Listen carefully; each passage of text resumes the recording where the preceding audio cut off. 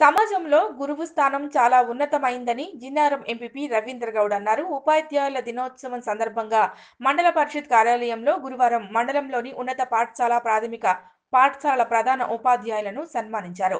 ఈ సందర్భంగా ఆయన మాట్లాడుతూ సమాజంలో గురువు స్థానం ఎంత ఉన్నతమైందని, చీకటి అంధకారాన్ని తొలగించి జ్ఞానమునే వెలుగును యుక్తిగా బోధించడానికి కృషి చేస్తున్న ఉపాధ్యాయులకు కృతజ్ఞతలు తెలిపారు.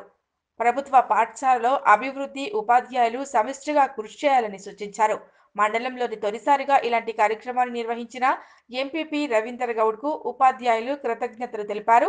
ఈ కార్యక్రమంలో మండలంలోని ప్రభుత్వ పాఠశాలల ఉపాధ్యాయులు పాల్గొన్నారు. ఈ కార్యక్రమంలో డిఈఓ విజయ, MPDO, vice MPP Gangu Ramesh, మండల కాంగ్రెస్ పార్టీ అధ్యక్షుడు శ్రీకాంత్ రెడ్డి తదితర నాయకులు పాల్గొన్నారు.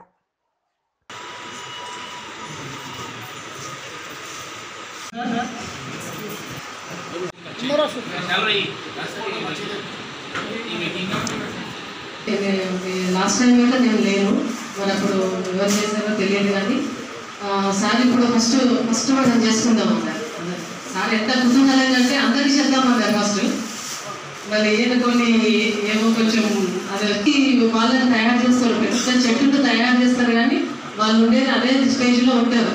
అంటే వాళ్ళని ఎక్కడ కూడా గురువులు వాళ్ళు అదే స్టేజ్లో ఉంటారు.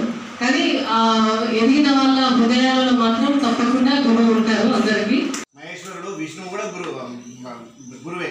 అంటే ఎంతటి అందరి ముగ్గురు దేవులతో పోల్చినటువంటి అంటే గురువుకు ఎంతటి స్థానం ఉంది మన సొసైటీలో మన అందరికి తెలుసు.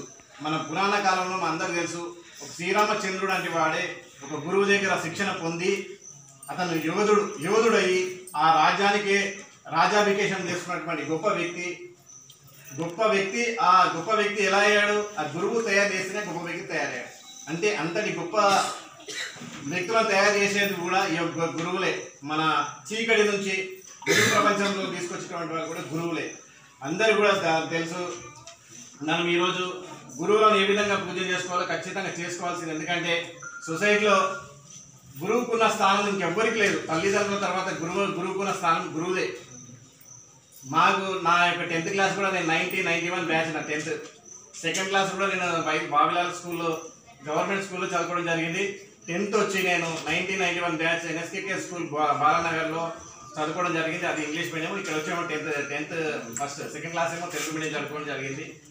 అయితే మొన్న లాస్ట్ 21st వారి మన్ననలు పొంది వారి ఆశీస్సులు కూడా తీసుకోవడం జరిగింది. అంటే గురువు పట్ల ప్రతి ఒక్క వ్యక్తికి ఖచ్చితంగా ప్రేమ అనేది ఉండాలి. అప్పుడే వాళ్ళు ఎప్పుడు సాటిస్ఫై అవుతారంటే ఆ యొక్క చదువు చెప్పినటువంటి విద్యార్థి నాకు ఈ విధంగా గుర్తుంచుకొని 30 సంవత్సరాల తర్వాత కూడా నన్ను గుర్తుంచుకొని మాకు కాల్ చేసి టుగెదర్ ప్రోగ్రామ్ ఏర్పాటు చేసిందంటే చాలా సంతోషపడ్డ విషయం. వాళ్ళ కళ్ళకి ఆనంద బాష్పాలు వచ్చాయి. అంటే వాళ్ళు గుర్తుపట్టే స్థితిలో ఉండాలి. సొసైటీ అనేది ఖచ్చితంగా మార్పు రావాలి. సొసైటీ మార్పు వచ్చినప్పుడే మన సొసైటీ అనేది ముందుకెళ్తుంది. అందుకనే నేను చెప్పేది ఏంటంటే మీకు చెప్పేంత పరిస్థితి లేదు. ఎందుకంటే ప్రతి ఒక్కరిని తీర్చిదిద్దేటువంటి వ్యవస్థ ఒక కంపెనీ లాంటిది మీరు. నేను మొన్న టీచర్ గారు మా క్లాస్ టీచర్ సుహాసిని మేడం అని ఉండే. ఆ మేడం అడిగాను, మేడం మీరు సాటిస్ఫై అయ్యారా? మీ యొక్క జాబ్ ద్వారా మీ టీచర్ ఉద్యోగం ద్వారా మీరు సాటిస్ఫై అయ్యారా?